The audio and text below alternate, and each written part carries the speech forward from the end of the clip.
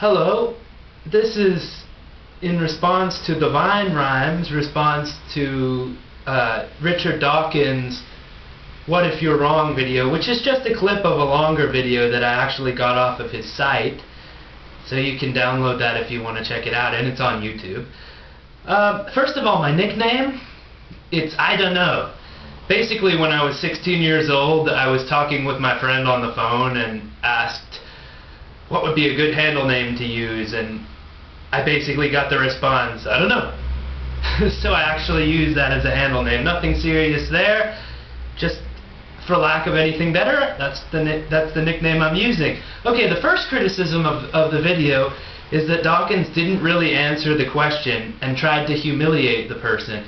This is actually a common criticism to this video from Christians. To a certain extent, it's accurate, and certainly I'm sure she was humiliated by the whole thing, but the criticism that he didn't answer the question is sort of missing the point of the manner in which he chose to answer it. Basically the question itself was flawed, and that was the point that Dawkins was trying to make. It's not a direct answer, but it's pointing out a false dichotomy in the question itself. Basically, that false dichotomy, at least an implied false dichotomy here, is that there are two options. Either you are a Christian, or you are a non-believer. And those are the two possible scenarios there. When the fact remains that there are all manner of believers who are not Christians.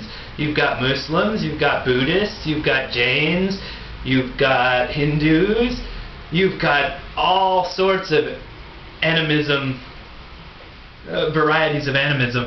I don't know what kind of answer Divine Rhyme would like Dawkins to have given. I assume the answer he really wanted was, well, if I'm wrong, I'm going to hell.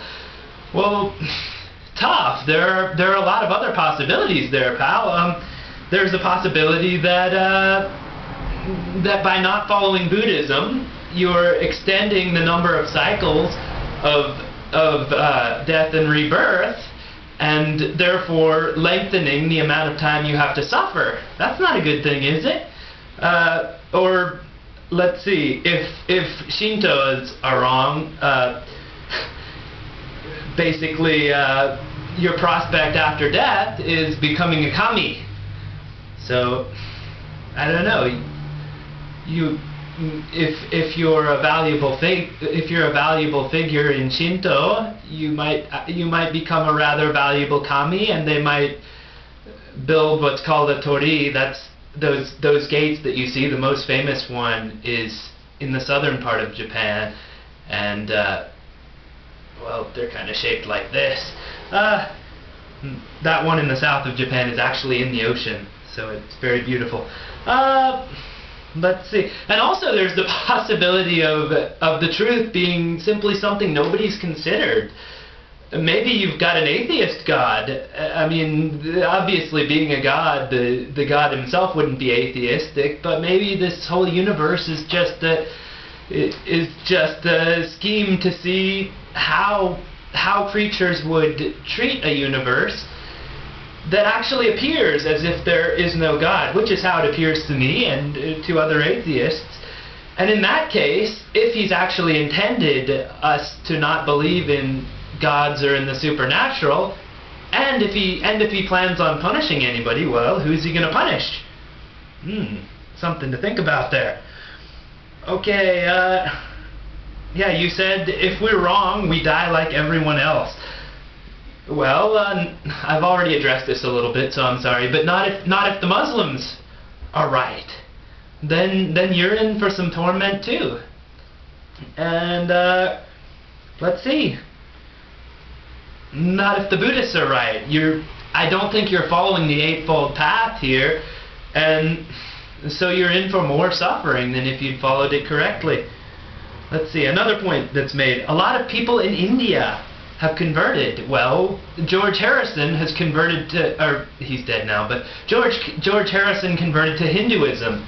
Lots of people convert to Scientology and Raelianism and all kinds of things.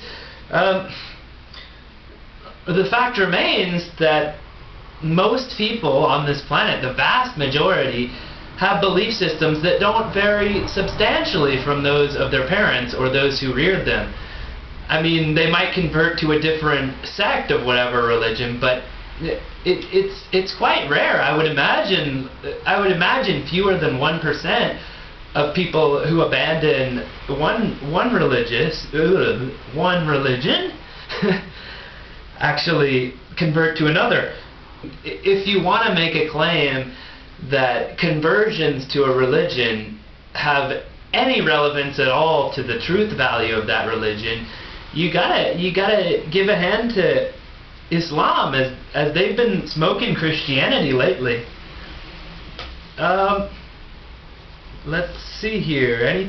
I have a whole list of notes, but I don't think I can get this into a 10-minute video, so I'm gonna skip some things. But it's claimed that he talks a lot about the Vine Rhyme talks a lot about hell and the soul. This is the question I really want to pose most. All right, MRIs and CAT scans and brain surgery, abnormal psychology, studying various different kinds of aphasias and other kinds of mental disorders have made a pretty strong case that our memories, our reasoning, our ability to reason, our language, our emotions, our ability to feel pain, and so on, are intricately tied to our brain and to our nervous system. So here's the question I want to ask: what is the soul? Based on the scientific evidence, it would seem that the soul is not our memories, is not our ability to feel pain, not our emotions, and so on. So, first of all, what is the soul? And secondly, if the soul is not these things, then why should I be concerned about whatever torment lies in wait for me if your claims are correct? Basically, if there's no pain or no emotional attachments or no memory, why should I care if I'm suffering? What does suffering even mean when those things are absent? And also, the thing about the Vine Rhyme said that we cannot conceive of God, and the fact that there is a concept of God therefore points to his existence. Are you kidding me? Are you kidding me? Nearly all theists that I've ever heard, and certainly those theists that claim the truth of a certain set of doctrines, theists and pantheists, they might have a case there, but in the case of Christianity, there are a lot of claims made about God. In the case of Islam, in the case of Judaism, in the case of Hinduism, a lot of these religions make very clear claims about God, and they very much seem to point to God as an anthropomorphic entity. Nearly all Christians refer to God as having created humans in his own image and likeness. What does that mean?